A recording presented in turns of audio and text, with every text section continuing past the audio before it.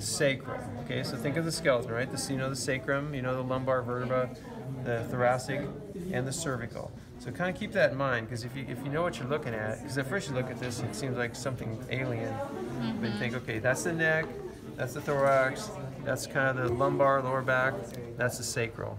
Then a lot of your answers are there, because we have the sacral plexus. A plexus is a kind of a gathering of nerves that join these tracts, these nerve tracts, and exit the spinal cord, because we want to get the message from the spinal cord and to the spinal cord through the peripheral areas like the shoulder, the arms, legs. So the plexus, here's the cervical plexus here. So these large nerve tracts coming out from the spinal cord, the cervical plexus, cervical for neck. And here's the ganglia. These are clumps of nervous tissue as well. They kind of look spider-like. So cervical ganglia, cervical plexus. And now you just drop down a little bit and you get into the shoulder area, and these are the brachial, thanks. And brachial, we think of brachial means arm.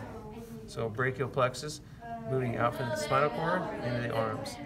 Continue down the spinal cord. This one has different names. Cardiac and pulmonary, because think of the heart. Cardiac means heart, pulmonary means lungs. So here's the cardiac pulmonary plexus region here. These are intercostals, because costal means rib. In between the ribs, we have intercostal, we call them these nerves, yeah, intercostal nerves.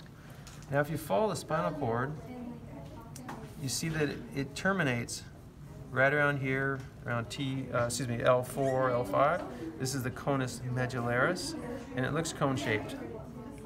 And so if we're going to do a spinal tap, we want to go below the conus medullaris so that we're not causing some kind of permanent damage. Branching out from this is the cauda equina, which means horse's tail. Cauda means tail. Cauda equina. And so these nerves are going to spread out, and then there's the filum terminale, which is kind of in the center. You can follow it down. Now we're not going to see dura mater or dorsal root ganglia. They're microscopic, so you just have to assume they're in there somewhere. Here we're going into the femoral nerve, because there's the leg.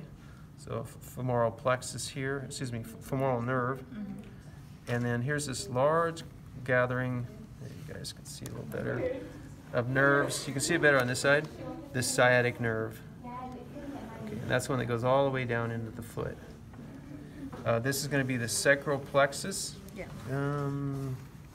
So yeah, the sacral plexus here, and lumbar plexus, lower back. Right. Sacral plexus, lumbar, femoral nerve, sciatic nerve. Got it. It's not that bad. It's actually kind of easy.